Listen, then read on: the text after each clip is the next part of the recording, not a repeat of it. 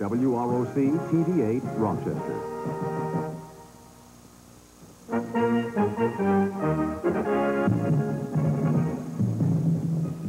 Good evening, I'm Mark Grimm. Virginia Butler is off tonight. At the head of our late report, still more waves being made over pure waters. The county project has been besieged by accidents and criticism for its minority contracting. News 8 has learned tonight an association of minority contractors claims the county has been consistently late paying them for work on the sewer system. That public announcement is expected tomorrow. News 8 also learned the Moran administration is considering suspensions and dismissals in the engineering department, and the county has decertified 2 minority subcontractors for having close ties with white-owned companies.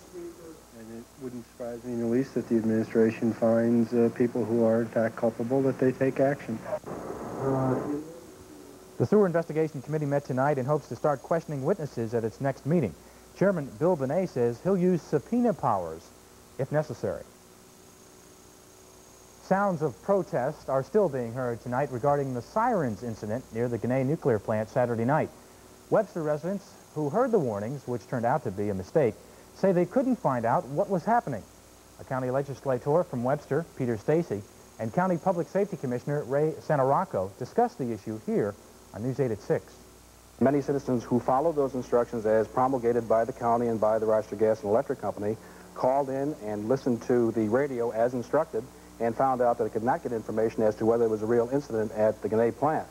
This makes us all concerned that if there were to be a real incident at the Gnay plant, what would really happen? The information we had on Saturday night was that it was a single isolated siren, and under the circumstances, an activation of emergency broadcast didn't seem to be warranted. The Emergency Prepared Office, which Santaracco oversees, learned today 8 sirens sounded Saturday instead of 1.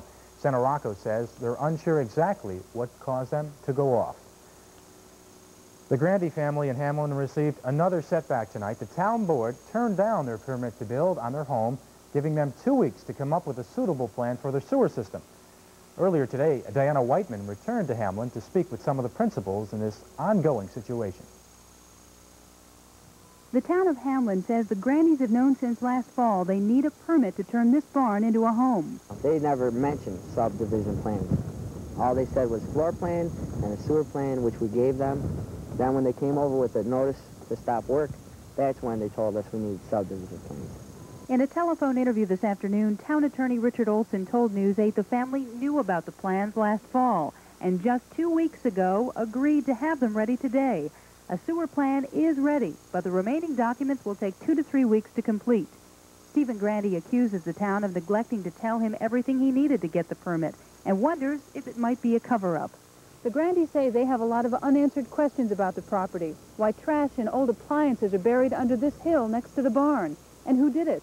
People down the street remember this, what we're standing on was flat, was level with the railroad tracks. And as we can see, it's 6, 7 feet above the railroad tracks. And as far as I understand, it's garbage. I don't know what's underneath there, no. When Mr. Warner, the previous owner, owned it, he asked for some dirt, and I know some of our truck drivers have taken dirt down there at various times and dumped down there for him, but I've got no idea. The Grandys also question the origin of several barrels found on their property, hundreds more on an adjacent lot.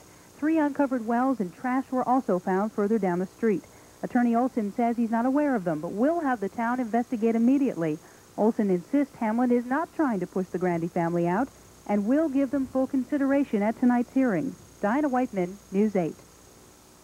We know more tonight about the victims of the terrorist bombing of that TWA airliner last week over Greece. Autopsies show that 2 American women and a baby, 3 of the 4 American victims, died in the fall from the plane and not from the explosion itself. Pathologists say only the man who was sitting directly over the bomb was killed by that blast. The U.S. ambassador to West Germany says the president is studying a military move against Libya right now in response to a terrorist attack at a West Berlin nightclub. Richard Burt says there are very clear indications Libya may have been involved in the bombing of the disco frequented by American servicemen. 1 American was killed in that blast. 2 people are believed dead, 22 injured tonight from a 45-minute raid by Israel against Palestinian guerrillas near Beirut. Israeli jets streaked in today from the sea through machine gun and missile fire, dropping flares behind them to deflect heat-seeking missiles. Witnesses say 10 U.S. supply jets took part in the raid. 6 suspected Palestinian bases were hit. It was the largest air raid in months. Talks aimed at reaching a plan for peace in Central America collapsed today, and the blame is being placed on stubborn Nicaragua, at least in some quarters. Its foreign minister says he refused to sign the treaty because it differed from an earlier ratified agreement. It had more strongly opposed U.S. aid to the Contra rebels. Defense Secretary Caspar Weinberger is the first United States cabinet member to meet with Philippine President Cory Aquino. During their 45-minute meeting, he expressed great admiration for the revolution that overthrew Ferdinand Marcos, saying it returned freedom to the Philippines. The meeting took place amid controversy over a perceived American emphasis on military aid rather than economic aid. Philippine demonstrators demanded economic assistance and denounced U.S. military aid to combat a communist insurgency. Still ahead on our late report tonight, cornering the market on potatoes and wine, a drink that kills. We'll be back in just a minute.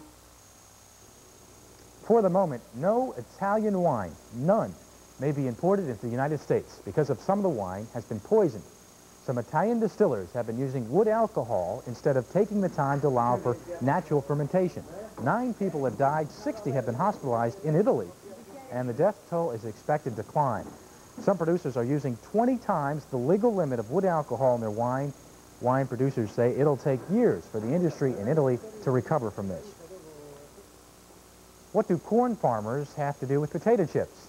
Well, if an experiment by the Frito-Lay company works out, Idaho potatoes may not have a monopoly in the chip game. Mike Day explains. Call it the Great Potato Chip Experiment. The Frito-Lay company is experimenting with new places to grow its potatoes. The Robert Jardone farm near Randolph is one of 12 test sites in southern Iowa and northern Missouri. These potatoes are being sliced and covered with fungicide in preparation for planting. Only 5 acres are being planted here. Frito-Lay has guaranteed farmers $5.50 for every 100 pounds they produce. But money is not the main reason Bob Jardone is joining the project. Just break the monotony, I guess. Always kind of like to experiment a little bit.